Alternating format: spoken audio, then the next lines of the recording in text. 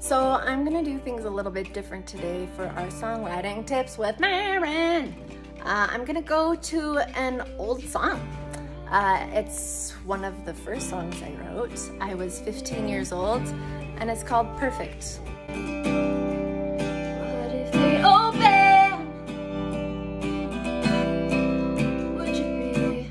So I wrote this song when I was 15 years old. I was in a committee called the Peer Support Committee, and I spent several of my weekends, I remember, learning how to listen to my peers who come to me with problems. And so if during school time people needed to talk about something that they're going through, they could either choose to talk to like the school counselor or somebody their age. And so I was in a situation where somebody came to me to talk to me about something that they were going through, and they were suicidal. And this is a young girl. She was only 12. So I was only a couple, 2 or 3 years older than her. And I listened to her, and it was really hard to listen to her. And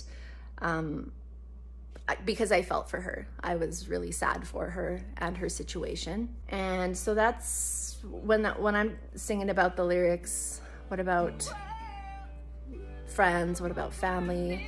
What about all the things that you have to live for? I'm not allowed to say that as a counselor. I just am there to listen, and then I bring it to the adults. Because obviously suicide is a very difficult subject. That's not for a 15-year-old to figure out for anyone. That goes to the teachers and the counselors that went to school for that.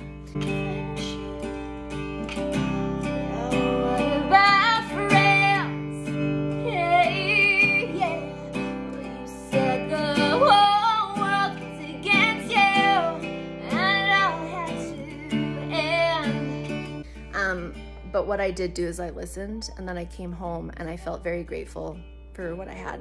What about family?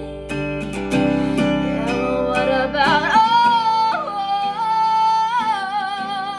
that you have to live for? What if the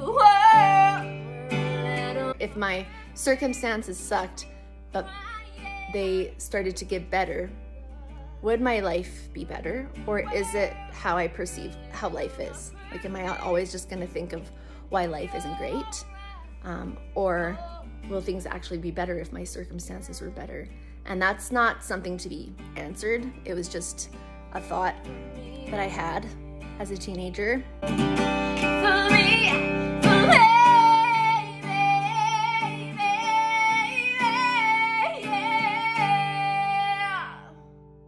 And it came out in the form of a song. So that's where that song comes from. I hope that that gives you a little bit of inspo for your future writing. And thanks for listening.